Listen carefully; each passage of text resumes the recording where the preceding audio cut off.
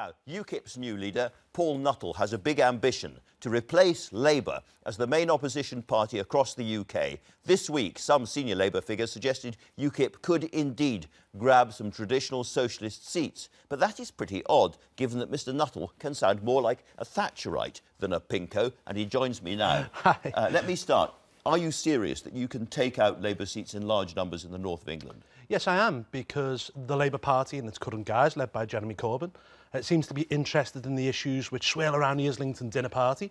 I don't believe that they represent working people anymore, and I think we can go into these communities, talk about issues that matter to working people, crime, social mobility, controlling immigration, and we can become the patriotic voice of working people.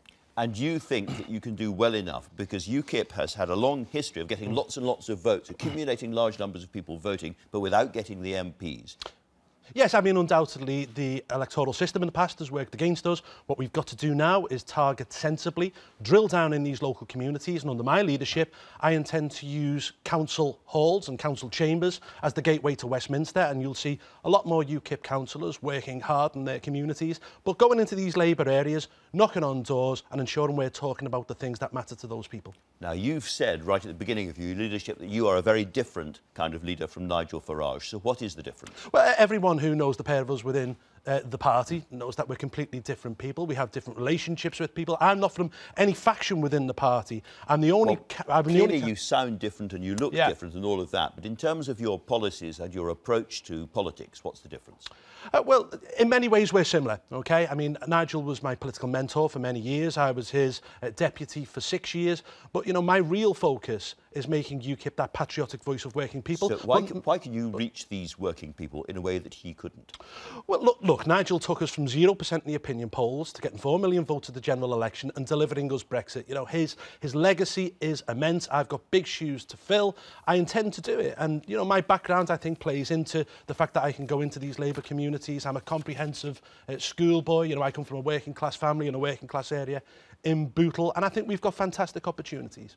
On the other hand, you are a man of the right, not a man of the left, and those are traditionally Labour socialist voters. And when they hear your views about privatising the NHS, for instance, they are going to be horrified. Well, let me make it perfectly clear. I mean, I stood on a manifesto in 2015, a UKIP manifesto, which I believe was the best manifesto out of any of the political parties, which ensured that we put £3 billion a year into the NHS and kept it public. That's the policy at the time. But you yourself said, 2011, I would argue that the very existence of the NHS, the very existence of the NHS stifles competition, and as competition creates quality and choice, improvements are restricted. Therefore, I believe as long as the NHS is the sacred cow of British politics, the longer the British people will suffer with a second-rate health service. You want to privatise the NHS. Firstly, nothing should be a sacred cow in British politics. All things should be up for debate. But, you know, in certain areas like procurement, for example,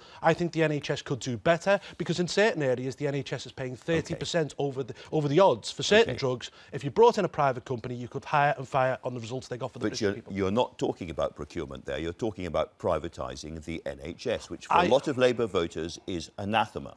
Under my leadership, UKIP will be committed to keeping the NHS in public hands and free at the point of delivery. Let me remind you of what you said at the famous hustings in 2011. What about privatisation? Privatisation? Well, OK.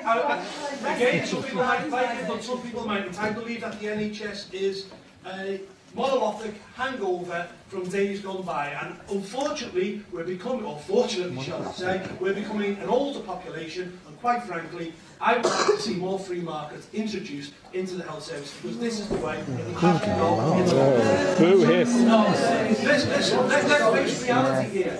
This is where it has to go. We're an ageing population. That's the reality. I'm sorry about the camera work. It wasn't a BBC crew, as you can tell. Nevertheless, it's quite clear you want to privatise the NHS. Look... Or you did, hang on, unless you've changed your views. Hang on. You know, I made it clear we are an ageing population. We're a growing population as well. At some point in this century, years on, we may well have to have a debate how we fund the NHS in this country. But I want to make it clear, under my leadership, UKIP will be committed to putting more money into the NHS, but onto the front line, into nurses, into doctors, into midwives, because it cannot be right, let me finish, it cannot be right that in England today, 51% of people who work for the NHS are not clinically qualified. You're sounding like you're now massaging the sacred cow.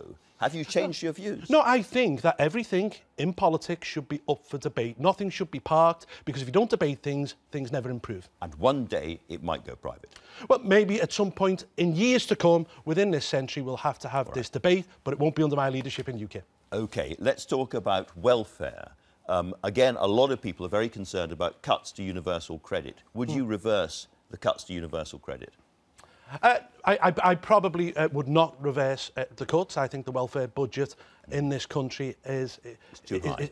I think so, and we need to do something. It cannot be right that we have 1.7 million people in Britain today who are unemployed. 600,000 of them, by the way. Hang on, let me finish. 600,000 of them are between 18 and 24. And this goes back to the key issue of immigration, actually, because last week the figures came out that we allowed this year a city the size of Newcastle upon Tyne to come to this country. That is insane when you've got 1.7 million people unemployed. What we need to do is to get our own people back into work first before we bring people in to do other jobs. Your views on immigration won't be a terrible surprise to most people, I suspect. But you've also expressed quite strong views on social policies. You want to bring back hanging for child killers, for instance, and you want to cut the abortion limits. Well, look, and in both cases you want a referendum, is that right? Hang on. They are my personal views. For example, on the issue of child killers, if there was a referendum tomorrow and that was on the table, I would vote in favour. There's other people in UKIP who would vote differently. That is not going to be UKIP policy. It's a personal view. Would you like a referendum on that? UKIP's policy has always been that if, say, 10% of people sign a petition in a small time frame, it would trigger referendums. It works in Switzerland. It can work in this country as well. It's called direct democracy. All right. You'll have seen the story in the newspapers today. Yeah. Do you have a PhD from Liverpool Hope University? No, and I've never claimed I've got a PhD. It's on your website. It's not on my website. It's on a LinkedIn page that wasn't put up by us, and we don't know where it's come from, OK? So I've never claimed that at all. Did you ever play professional football for Tranmere Rovers? I played for 5 years for Tranmere Rovers as a schoolboy and a youth team player. I've never claimed that I've been a professional. It was one press release in 2010 put out by a press officer who knows nothing about football. You have a very over-enthusiastic researcher. Do you still have that enthusiastic researcher? Well, I don't know where that comment has come from. That was to do with the Daily Mail story today, which said that I had a PhD from Liverpool Hope. I've never claimed... And in fact, actually, if you listen to interviews... It's nothing to do with me. And if you listen to interviews I've given over the past 5 years, I've always spoke about wanting to finish my PhD, which I started in 2004. Final, very quick question, if I may. Do you think the way things are coming out in the papers at the moment, the Conservatives are going to betray the Brexit vote?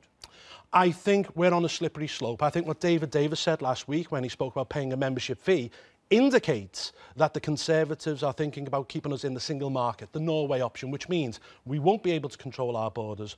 We will have to pay a membership fee. We can't sign our own free trade deals.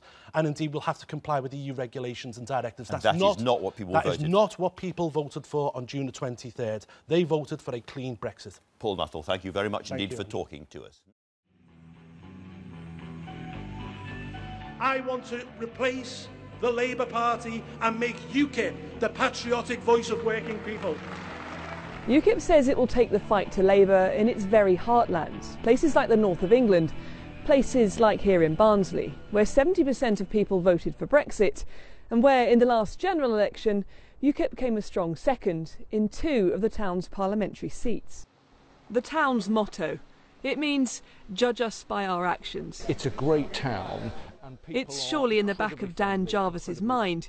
He's been the Labour MP here since 2011. Do you worry that they're going to vote UKIP at the next election? We shouldn't be complacent about the fact that a resurgent UKIP could provide a significant challenge for us, and we've got to make sure that they don't do that.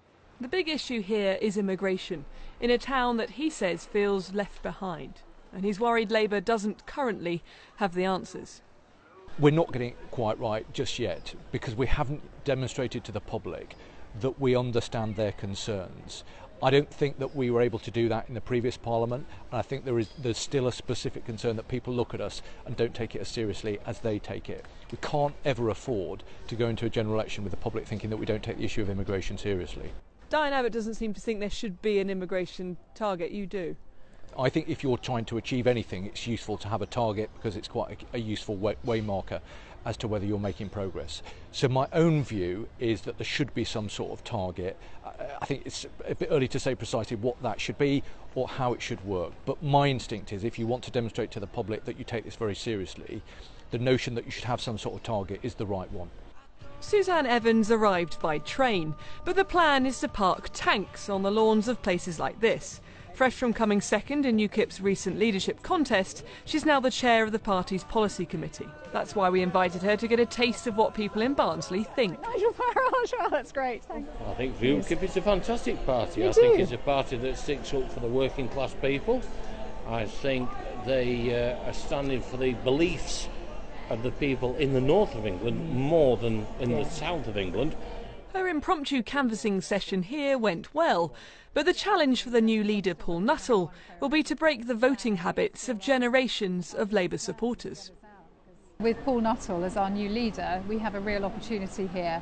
A Bootle man, Liverpool, working class accent, a guy who's grown up in the north of England and can talk to people in a different way that perhaps Nigel Farage did. But people here aren't stupid, are they? If Nigel Farage couldn't do it, why will Paul Nuttall, who just happens to have a northern accent, make any difference? I think I think Paul can reach out more, and I think with Nigel standing down as leader, I think also there will be more people in the front line of UKIP. I think perhaps rightly sometimes been criticised for being a one-man band. I think that's going to change very swiftly and very dramatically, and I think we've seen that already. So will he have a target list here in the north? Yes, absolutely. And I think we'll be looking to target in particular those seats where there's a Labour member of Parliament who doesn't want to leave the European Union, but his constituents or her constituents want to get out. They've got to be our top priorities, particularly if we're looking at constituencies where we ran Labour a close second in the general election. UKIP came second to Labour in 44 constituencies in last year's general election, and that was before people in most of those areas then voted this year to leave the EU. With that in mind, Paul Nuttall predicts his party will have at least 10 MPs after the next one.